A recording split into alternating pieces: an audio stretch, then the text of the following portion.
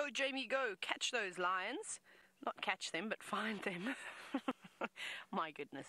Yes, my brain seems to be a little bit frozen this morning, as are these crested francolins. You can see there's a whole family of them. They are very, very, very freezing. They're fluffed up. They don't even want to stick their necks out this morning. They keep sort of hiding them in between their feathers. Hello, guys. 1, 2, 3, 4, 5, 6, 7 of them walking straight towards the car. Now, that's unusual because normally they run away when they see us, but perhaps because we stopped from a distance, they might walk right past us. Let's test this theory out. Now, I don't know if these are maybe chicks that have already grown up, because we did start to see some of the crested francolins having chicks quite a while ago, and we've sort of seen another boom. And the other day down on Cheetah Plains, because that's where we are now, we actually saw a few youngsters, little ones that only look like a week old or so.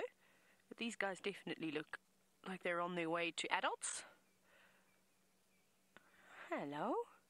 You guys coming right up here. This is so cool. They must be about a meter away from the car, 3 feet or so away from the car. So that's not particularly far. Are you going to be brave enough? Are you going to come past? I'm just going to sit here.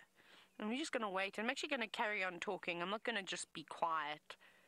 As you can see, they're not really responding to my voice at the moment. You can see the front of the car just popping into frame.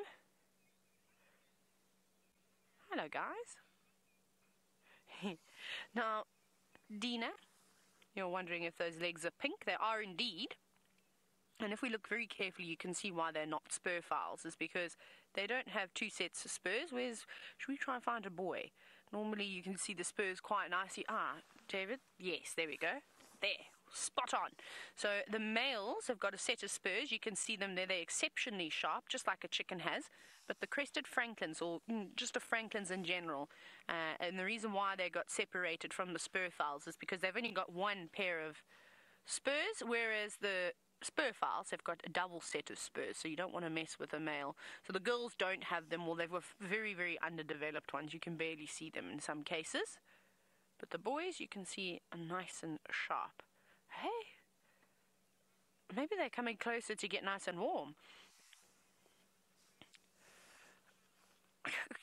Look how fluffy they are. Now, dear watcher, you're wondering if these birds are the same as quails. No, not quite. They're in a different family. They're much larger than quails.